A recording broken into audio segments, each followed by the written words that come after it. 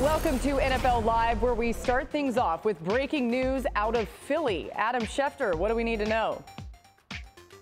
Well, Laura, Shaq Leonard, who visited the Dallas Cowboys and Philadelphia Eagles last week, has made his decision. He's signing a one-year deal with the Philadelphia Eagles, whose next game will come Sunday night in Dallas against the Cowboys, which means Leonard will be going back to Dallas, this time as a member of the Eagles, to see if they can help slow down that vaunted Dallas Cowboys offense that's been shining lately. The Eagles needed help at the linebacker position. Their play there has been inconsistent. We saw the way that the Eagles linebackers struggled on Sunday against the 49ers, and now the Eagles are taking a step to try to improve their linebacking core. Now, let's keep in mind, Darius Leonard, Shaq Leonard, is a three-time All-Pro linebacker who has been a standout in this league, but the Indianapolis Colts also released him. There have been some physical questions, so it'll be up to him to show that he's back to normal and able to play